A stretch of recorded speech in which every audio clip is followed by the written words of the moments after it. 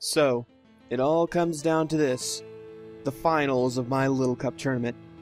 Now, I'm not going to try and bore you with any kind of details. Let's get straight to the matchups. In the V bracket, we have Zabuza XY. Zabuza is probably the dark horse of this tournament only because he speaks a different language. He started his YouTube channel about 3 years ago, but only started uploading Little Cup about 2 years ago when Black and White was still around. He's done some LPs on his channel, and it looks like he's done fairly well for himself. Now, speaking from experience, I have battled him before, and I think he's got what it takes to win this tournament.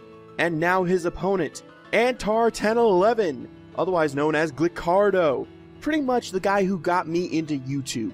He started his channel about 4 years ago, and started uploading Little Cup about 3 years ago, back when Diamond and Pearl was still going on, and he has also done PBR battles, Black and White battles, that also includes Black and White too, and X and Y battles for Little Cup. As far as veterans go, this guy is the veteran of the veterans, as well as being a Little Cup moderator on the Smogon forums.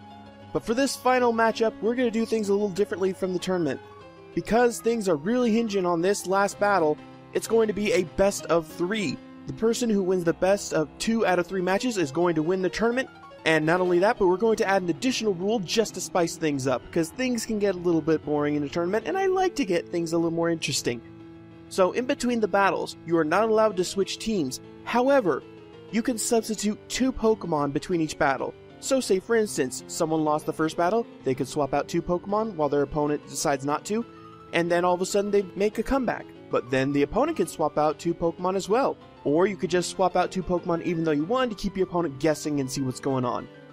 So, I hope you guys all enjoy this. I sure am going to enjoy this. Good luck, Antar. Good luck, Zabuza. You're both going to need it considering who you're up against. And I will talk to you guys next time. Bye! Oh, I actually forgot to mention.